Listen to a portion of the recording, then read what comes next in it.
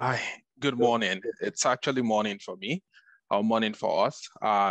We're based out of Toronto, but we serve customers in Africa. So I'm just going to share my screen very quickly. This. Okay, let me know if you can see my slides. Yes, we can see it. Okay, great. PesaPeer, we are a cross-border payment service designed for Africans. And we're designed for Africans today because we're Africans, and that's the market we're very familiar with. The long-term goal of PesaPeer is to do what we do today globally, and which is one of the reasons why we joined this bootcamp.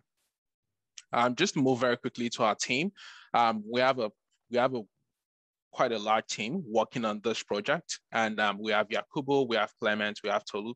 But in this stellar program, I have myself, which is Tolu Osho. I'm the CEO at PesaPeer. We have Wale, who is our lead architect, and we have Clement, who is our CTO and is in charge of software engineering. So what exactly are we trying to solve for? I'm sure that everyone here is quite familiar with remittance, and everyone is familiar with the challenges that exist today with remittance, which is one of the things Stella is trying to solve, and which is one of the things we are looking forward to partnering with Stella to solve. Today, we remit money to some corridors in Africa, Kenya, Ghana, Uganda, Nigeria. But what we seek to do is to be able to expand our coverage and make our process faster. I'll tell you one of the problems we ran into a couple of weeks ago, and which is, again, one of the reasons why we're considering Stella. We tried to fund our float position, and it took about 2 weeks to do that, right? Doing this, leveraging USDC and leveraging the blockchain will be a matter of minutes, or if in some cases, seconds. So our solution is pretty much to make sure that our customers, number one, are able to exchange money in a very secure way. One of the things that happens in the diaspora is people try to do this using alternative ways. Providers like SendWave, WorldRemit, TransferWise have proven to be a bit quite expensive for these people to use, and they've kind of resorted to doing this amongst themselves. There have been cases of fraud and so on and so forth, which is why we're building this platform. Now, from what we've built so far, we have a product that is live today that anyone can sign in to use. We're a money service business that is registered in Canada. And today we facilitate payments, like I mentioned, to those corridors. So we can onboard a user today, have them sign up and leverage our platform. What we're looking to do with Stella is to pretty much leverage the existing protocols that you have today, like the SCP-12 and 31, to facilitate anchor relationships with the existing anchors that you have today. And one of the things we also want to do is to become an anchor also, so that other anchors in other countries can leverage us for payouts in Canada. We have a very solid banking relationship that allows us to offer multi-currency wallets, as it were, to our customers today, so that they can pretty much have their own identity on the platform. So necessarily when you're paying out, PesaPeer might not be the one paying out, you are paying out for yourself. You have your own bank account number, you have your own, what we call Interact contact here that can allow you to send money out and receive money. So from our flow today, a user signs up on our platform, your wallet is funded via Interact today, and you can pretty much come and you can send money, and you put in the value, we calculate the exchange rate for you, you continue, you select the recipient that you want to send to, and you send money. One of the things that we've promised our customers is instant payment at the far end, which is why we maintain a flow position with our partners. And one of the commitments we also got in with our partners is for them to help us fulfill these transactions instantly based on what is available to them. Today, we've spoken to ClickPesa, and even though we don't have anything quite formal going with them, but we've spoken to them to see what the possibility of us partnering with them. We're also aware of other anchors in other areas like Tempo in Europe, for example, and in other locations like Brazil, Mexico, and so on and so forth. Like I mentioned, what we primarily want to do, or how we want to leverage Stella, is for us to become an anchor, a sending and receiving anchor, and at the same time be able to leverage the relationships that exist in the ecosystem to facilitate faster payouts for our customers. Thank you.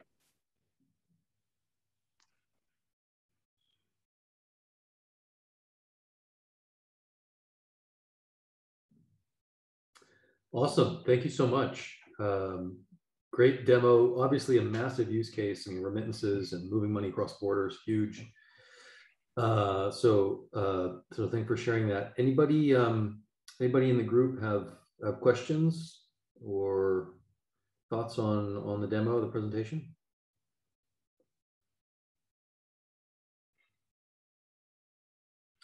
I guess I saw in your deck, one of your goals was to reduce FX margin losses for your Yeah. clients. I wondered if you'd say a little bit about the mechanics of how you see that playing out, especially on the Stellar platform using lumens and things like that. Yeah, what I've found today, again, based on the varying experiments that I've carried out, right? I sent money, for example, through World Remit to my brother, and the value he got was so abysmal that I felt like crying on his behalf. If I'd sent the same money on my own platform, I probably would have saved about 6,000 Nigerian naira for the same transaction. Um, we intend to be global someday, and we intend to have a very large team. One of the things that we think we can do to help our customers to pass more savings to our customers is by keeping our overhead cost very low. Cloud computing has made a lot of things very possible, and I would imagine that several of our competition will be leveraging the same thing. But one of the key things that Stellar can do for us is access to USDC. Access to USDC, what I've seen is it gives you rates that are very close to mid-market rates, which are mid-market rates is the best rate anyone can have, but nobody has, right? But sourcing USDC from it, for example, converting my Canadian dollar to USDC gives me something very close to mid-market rates, and we're able to pass this on or pass the savings on to our customers to give them the best rate possible. Yeah, I see. Okay, gives you kind of a almost direct access to a better, more liquid FX market. It sounds like, without having to pay the margin. Yeah, correct.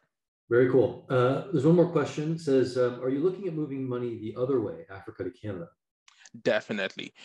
So we did an experiment last month. It lasted for a month. And one of the things we found out that the volume of money coming from Africa back to Canada is about 10 times what goes out of Canada to Africa. It's quite explainable because a lot of people in Africa want to buy cars. They call them tokumbo in Nigeria, right? You want to buy cars from Canada, you want to pay school fees, you want to pay medical bills, and so on and so forth. And these things are not necessarily cheap. A typical user on our platform sending money back home is sending maybe $200, $300. Someone that wants to bring money, for example, is bringing $70,000, $50,000 at one swoop.